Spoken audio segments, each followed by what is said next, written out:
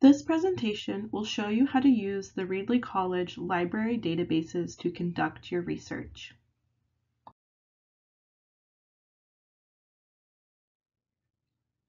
As a student, you will need to conduct research for your classes, and knowing how to find credible resources is crucial.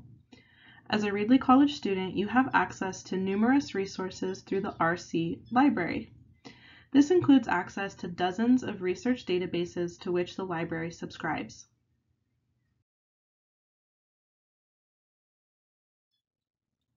To access these databases, simply go to the Reedley College Library website and click on Research Databases in the navigation panel on their home screen.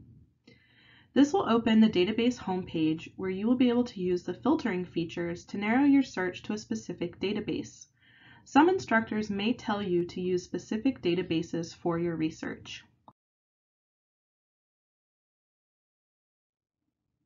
Most databases work like a normal search engine. Simply type your keywords or topic into the search bar of your chosen database. Once the page reloads, your search results will appear. You will be able to refine your research results and select specific features that you want to view. Keep in mind, research takes time, a lot of time, so do not procrastinate.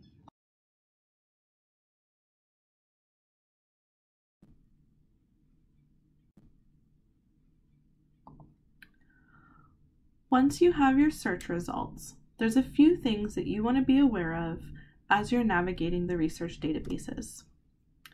So I typed in a simple search, Star Wars, something popular, and you can see here my search results contain almost 30,000 results. So that's a lot of data to sort through to find what I'm looking for.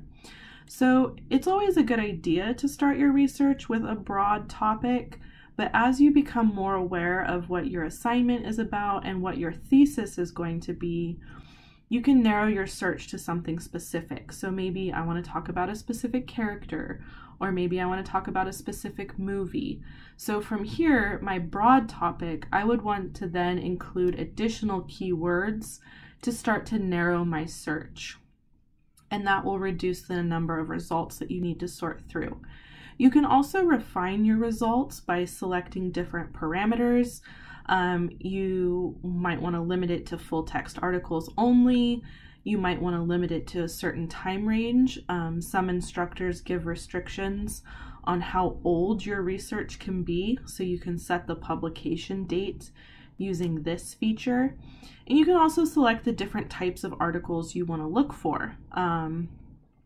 If you're okay with any type of source, you can leave it as all results, but maybe your instructor said that your research has to come from an academic journal, so you can narrow your search down to only academic journals or any of these features here in the refine results.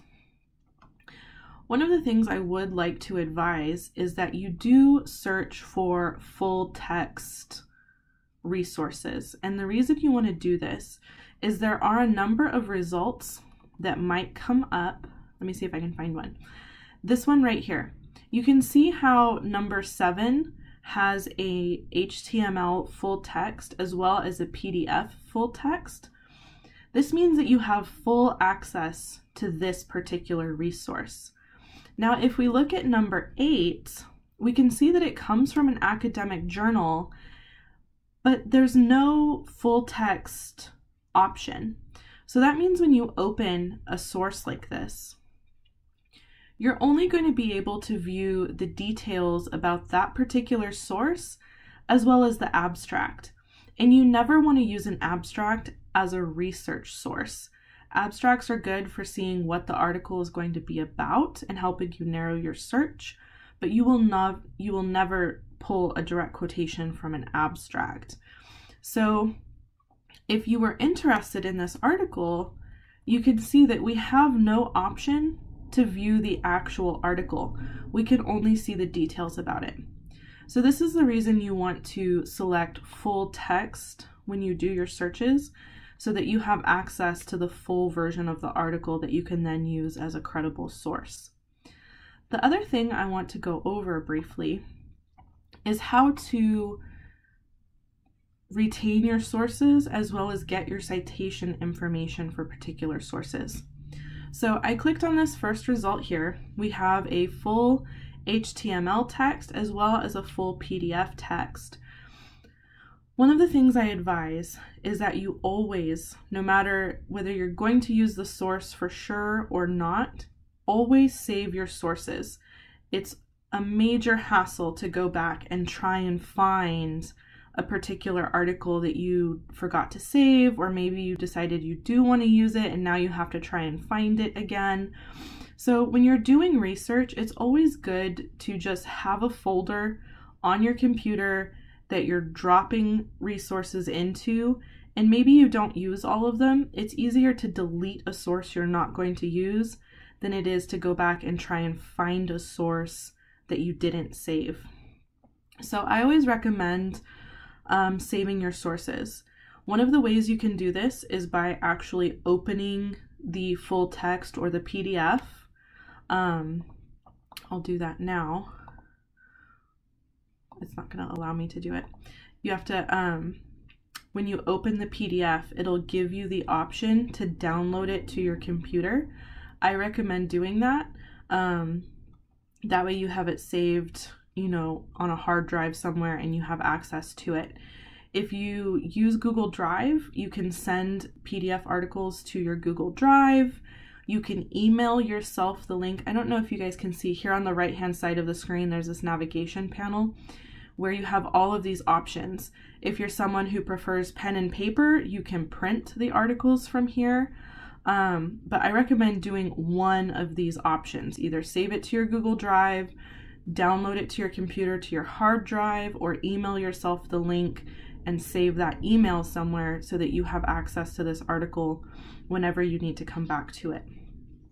In addition to that, you also want to start a running works cited or reference page. Whenever you start to do research, you want to have that running list of citations. That way when you have to do your works cited page, it's a lot easier. Using a research database such as this, they give you the option to cite particular resources. So again, in the right-hand navigation panel, you can see what looks like a little document here, and if you hover over it, it says Cite.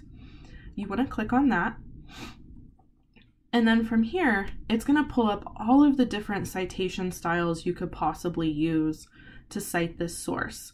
And you simply need to scroll down. If your particular class is using MLA, which most classes do, you would simply scroll down until you see the MLA works cited.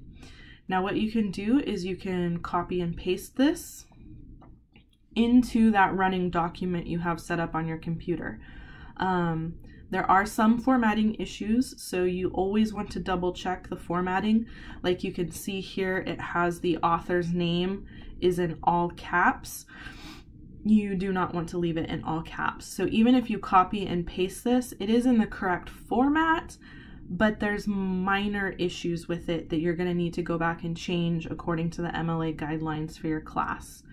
But that's one of the key pieces you always want to get, no matter whether you're going to use the source or not, because coming back to find this information can be difficult at times.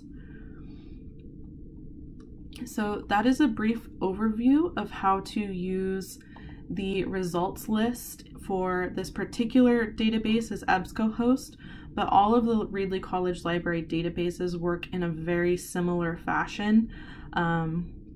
So no matter what database you're using, you'll get a results bar and you'll have a results page, and you'll have similar features where you can refine your results and make sure that you're getting full text articles for your research. All of the databases provide you with the information you need for your citations. It'll have the author, the publication information, all of that. So you always want to make sure you get that information to correctly cite.